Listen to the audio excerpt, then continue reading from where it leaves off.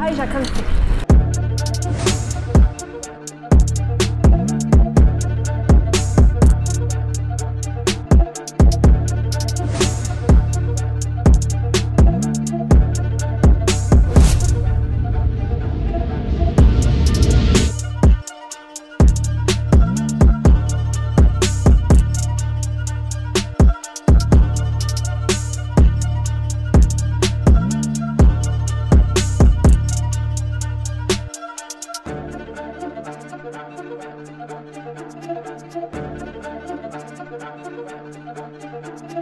Melhor irmos todos sincronizados até a parte do asfalto lá. Eu pensei para nós não desviar, fazer de duas em duas e a gente seguir o mesmo ritmo ali, todo mundo junto, tá? Esquerda e a esquerda até o asfalto. O caminho ali.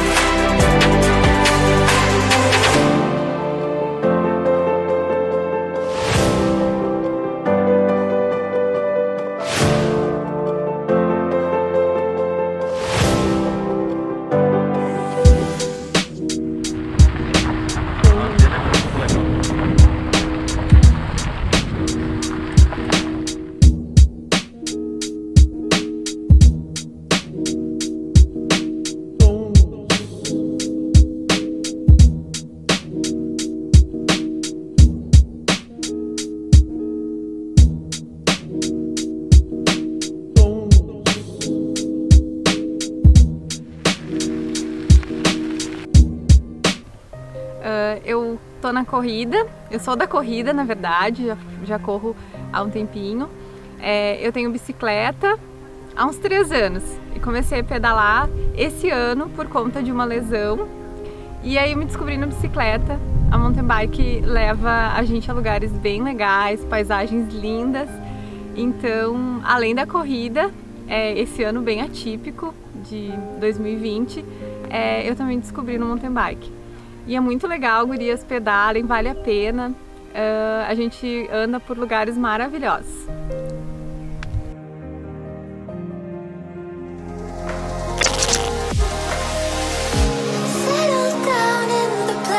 Dreams float away in the scenery. Take a back.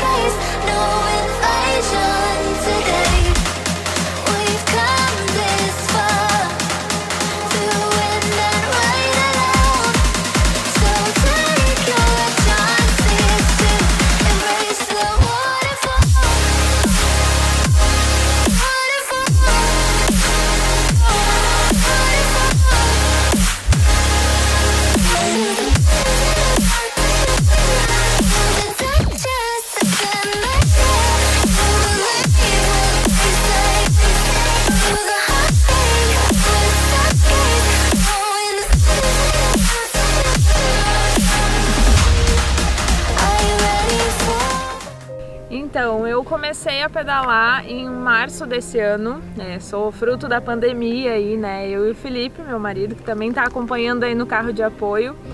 A gente iniciou, a gente comprou uma bike de entrada e começamos a pegar gosto, pedalar ali 15, 20 km num dia e depois a gente foi evoluindo, né? Em função de querer pedalar um pouco mais com mulheres, né? Porque o pedal que eu fazia era muito em torno com os homens, né? Entrei para o MTB do Sul, que era 100% homem e eu lá no meio. E aí eu entrei no Instagram e encontrei as gurias do MTB, das gurias de Gravataí. E comecei a pedalar com elas, me apaixonei pelo grupo porque além da bike encontrei uma amizade assim fora do sério, né? São pessoas incríveis, a Carol, a Tânia, a Vanessa, todas as gurias ali que incentivam realmente a gente a iniciar. Então, se eu pudesse deixar uma mensagem para as mulheres, né? Hoje pedalo há pouco tempo e já senti uma evolução grande, pelo menos para mim, né? Comecei uma vida mais saudável, comecei a me cuidar mais. O esporte proporciona isso pra gente, essa vontade de viver, de descobrir. Eu nunca imaginei estar aqui no meio do mato com essas pessoas, então foi uma descoberta incrível na minha vida. Então, se eu pudesse dizer para todas as mulheres que se arrisquem, que façam, que iniciem, porque todo mundo é capaz. Né? Às vezes eu recebo algumas mensagens de mulheres que eu gostaria de pedalar, como é que faz, mas eu tenho medo, eu não aguento. Todo mundo é capaz, então comecem, simplesmente comecem.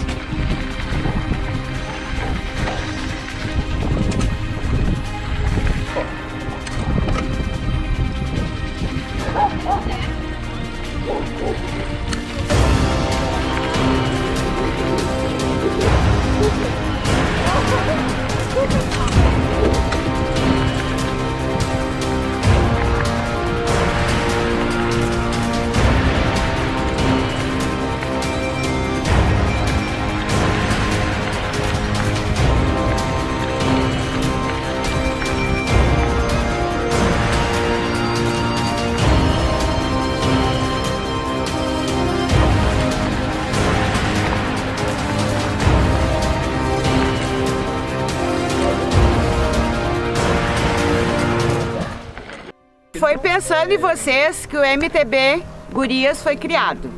E foi uma forma de agradecer o apoio e a parceria de todas.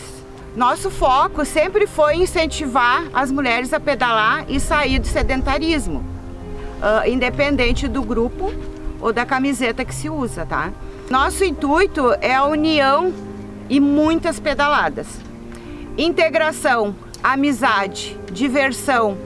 Muitas fotinhos fazem parte dos nossos passeios. É com muita alegria que nós estamos reunidas para agradecer a vocês toda a confiança que vocês depositaram no nosso projeto. E dizer que estamos muito felizes por poder dedicar de corpo e alma ao MTB Gurias. Projeto que acreditamos e todas vocês fazem parte.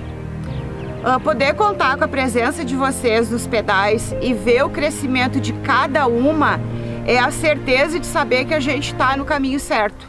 Nos motiva a continuar e sempre melhorar. Agradecemos imensamente a confiança de todas vocês nos pedais e continuem acreditando na integração, na união do ciclismo que só tende a crescer. Obrigada por hoje vocês todas estarem aqui presente, mostrando que a mulher no ciclismo está fazendo a diferença. E o MTB Gurias sempre tem aquele bordão que eu sempre uso em quase todos os comentários, e as minhas parceiras Carol e Vanessa também, que é bora pedalar, bora se desafiar, bora todo dia fazer um desafio novo, mostrar que a gente pode sempre chegar aonde a gente quiser. E é isso aí.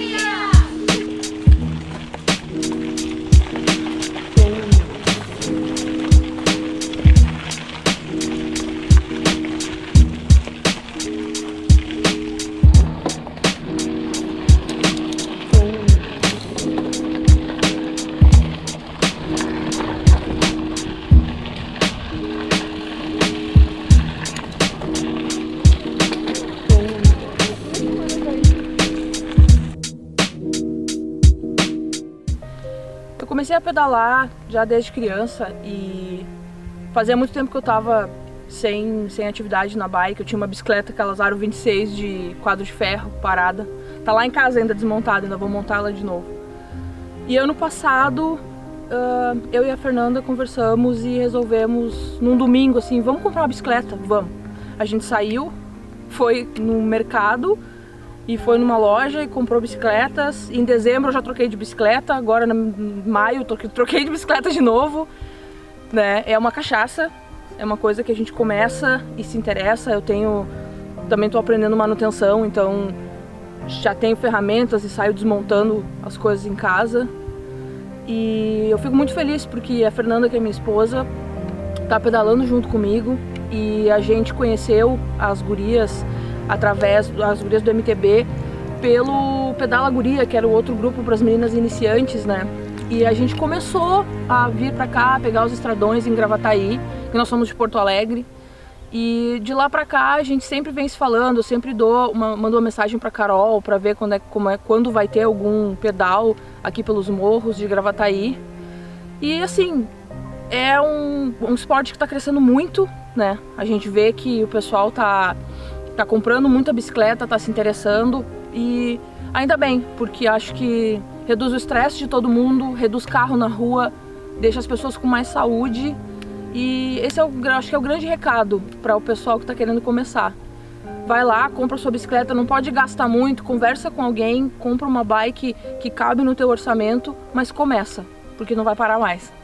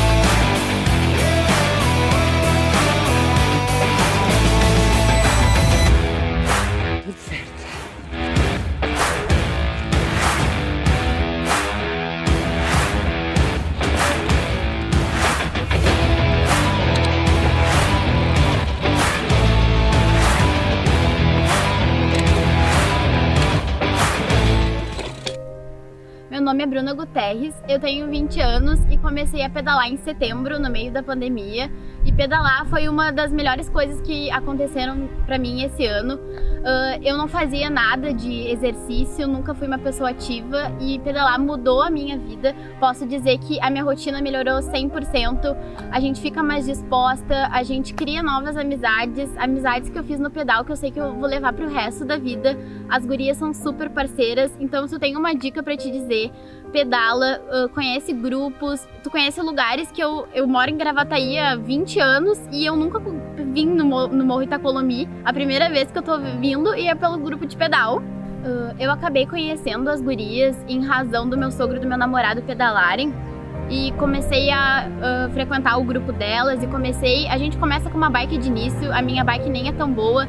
E a partir de quando a gente começa a ir nos pedais, a gente quer evoluir, é uma meta pessoal, a gente querer sempre o trajeto que eu fiz no início, hoje eu faço muito melhor e cada vez mais a gente vai evoluindo e com isso tu te desafia, tu quer sempre querer mais, fazer um pedal diferente, tudo que tem diferente tu quer conhecer e num lugar mais bonito, então é isso, gurias, bora pedalar!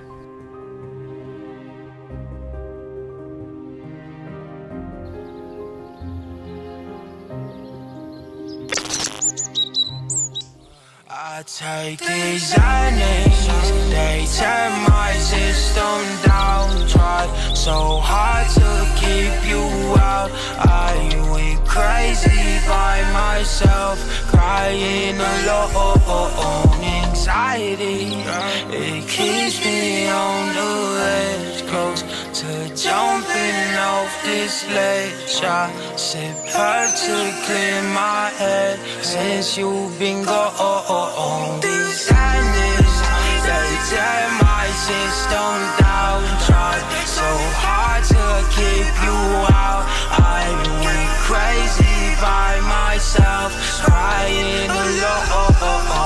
Anxiety, it keeps me on the edge, close to jumping off this ledge. I sip her to clear my head since you've been gone.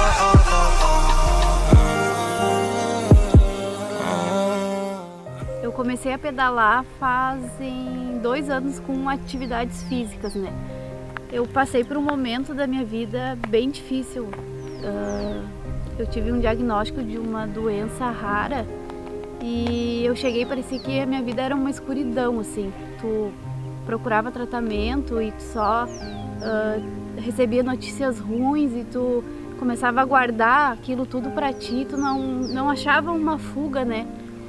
E chegou um momento assim que eu tive que tomar uma decisão, ou eu parava de ter pena de mim, ou eu tomava uma atitude. Então eu procurei uma colega de trabalho, a Lídia, e falei pra ela, vamos começar a caminhar, tô precisando, preciso focar em outras coisas, me motivar mais pra vida, né?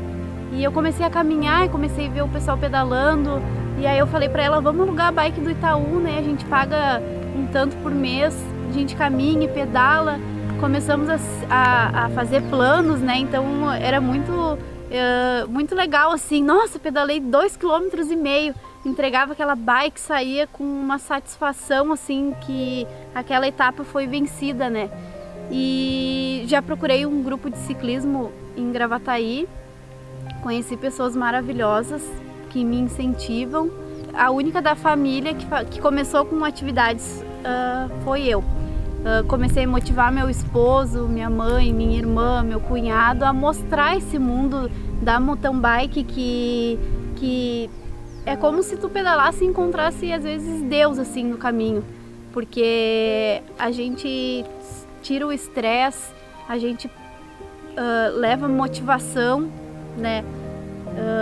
Sente uma paz no interior assim.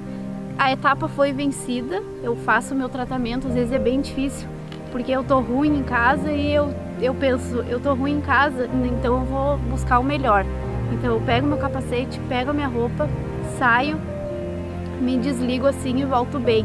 Então, todos que estão assistindo esse vídeo, que tenham vontade, né, que se motivem, que nem que pega uma bike emprestada para um primeiro pedal, para um segundo pedal e venha para esse mundo assim, porque é gratificante. Hoje a gente está nesse lugar maravilhoso, com pessoas maravilhosas, rindo, tirando foto, né? E era isso.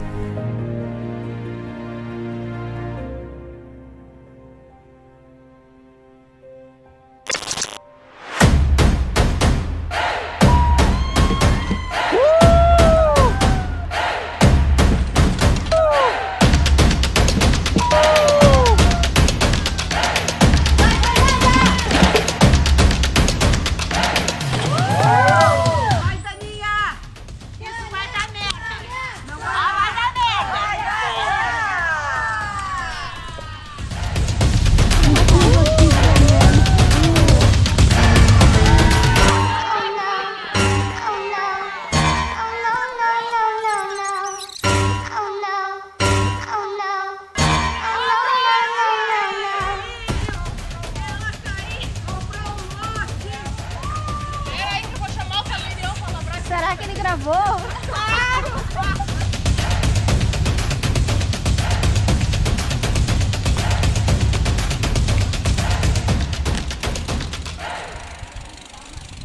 Bom, eu comecei a pedalar por insistência do meu marido, que começou a pedalar também no quarto da bike. Aí iniciei no quarto da bike. Comecei a pipocar ali nos grupos, vai num grupo, vai no outro, e me encontrei no MTB agora. Eu gosto de pedalar.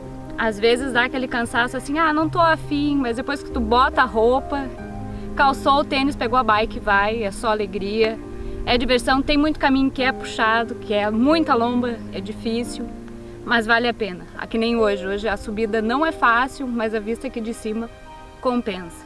E difícil é, mas vale a pena.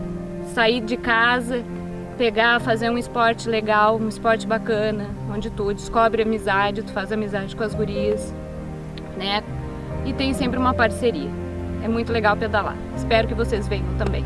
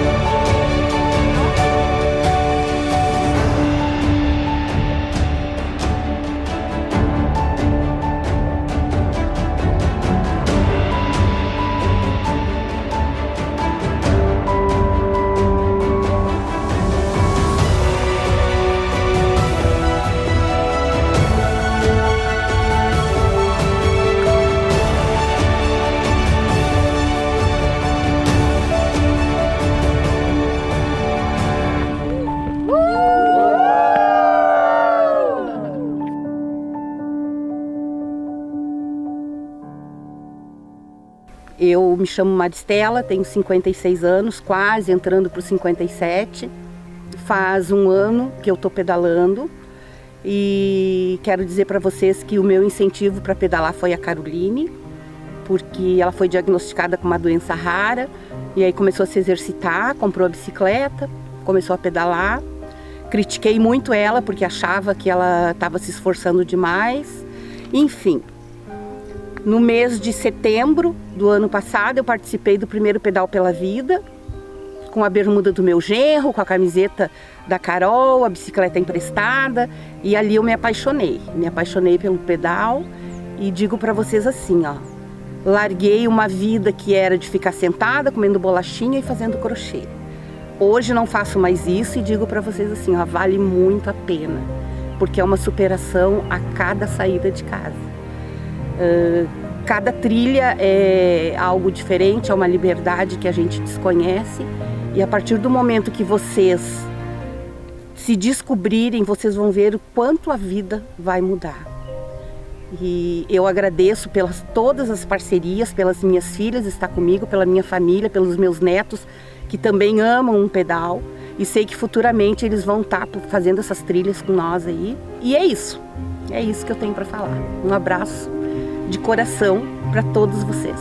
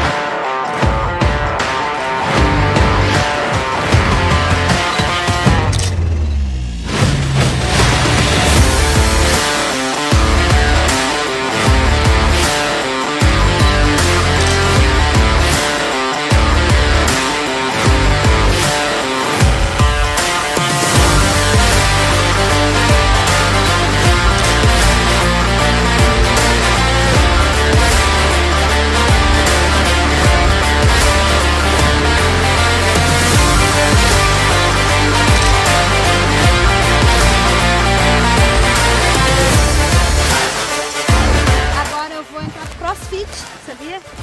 Mas o MTB eu não largo.